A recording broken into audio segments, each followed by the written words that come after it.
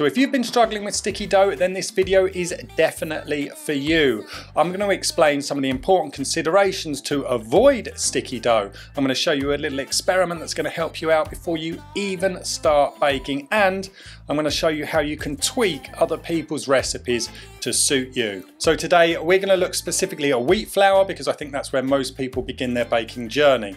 Now it may seem obvious, but choose a flour that's been specifically produced for bread baking. So it's either going to be called bread flour or strong flour, and there is a really good reason for this. They've got a higher protein content, and there are two native proteins in wheat flour, glutenin and gliadin, and when they come into contact with water they form the strong gluten network that we're looking for in bread baking. So we want that higher percentage of protein. Now, like with any great rule, there always seems to be an exception, and there's one here.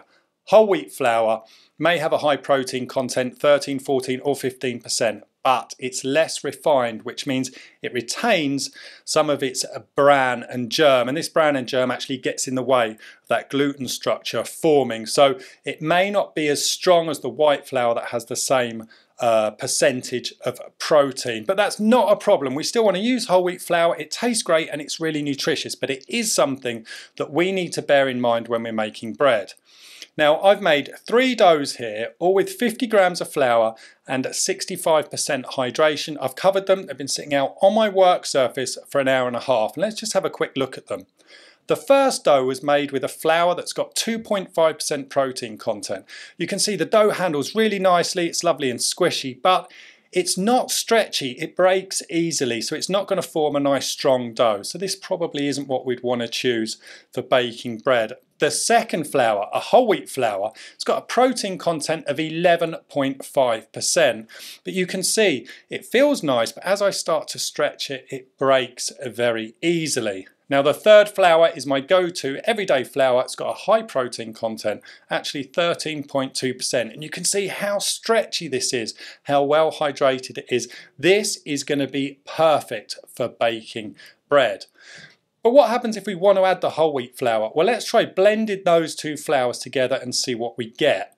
I've left them sitting out on my work surface for another hour, and you can see now we've got the strength from the high protein flour, but we've got the whole wheat flour included, so we've got the flavour and the nutrition. So you can play around with different flours to see what works best for you. You can try blending two flours together, and just remember that it's good to look for a flour that's got a 12% protein content or above, and this is really going to help you avoid dealing with a flour and ending up with a sticky dough that just doesn't form into a decent shape for baking our loaf. So the second point, really important, know your hydration. 2 key points here. First, know what hydration you're comfortable working with, and secondly, how much water the flour can actually absorb. Now I've made up 3 doughs here with my high protein flour.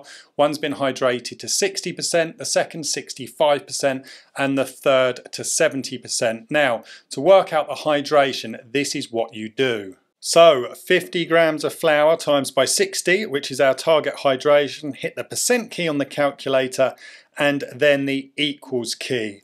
Now I've left these doughs out for an hour on the work surface to hydrate properly, and now let's have a look and see what they're doing.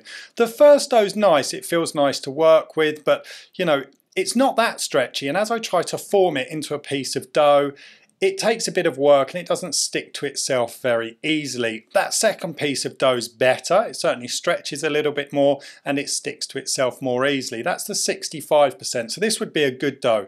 Personally, I really like the last one, the 70%. It's got really nice stretchy quality. It bends, it shapes very easily, and it sticks to itself. So for me, I would choose the 70, but again, this is down to personal preference. But for a beginner, I'd suggest somewhere between 65 to 70% is going to be a great starting point. But do this test, it's good fun, and you'll get to know your flour and your hydration a lot better. Third key point, weigh your ingredients. Now I know a lot of people comment and say, Philip, you know, you don't really help us out because you're not giving your recipe in cups or in volume. And there's a really good reason for that. I don't think it's accurate enough, and I'm going to try and show you that here.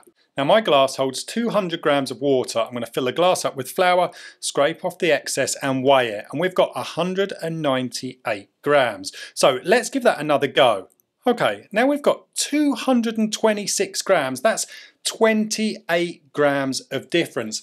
That just is not accurate enough for consistent baking. And if you're trying to achieve the same hydration with your dough each time, then you're not going to get that. One day your dough might be stickier, the next it may not. So just invest 10 or 20 euros or dollars or pounds into a good set of scales and weigh your ingredients in grams. It's going to make a huge difference to your baking. So what are we on here? Number 4, adapting recipes to suit you. So you've worked out what flour you want to use, you kind of know what hydration you've got, but you're following somebody else's recipe and the dough's too sticky. Well, you can actually check that out before you start baking with their recipe.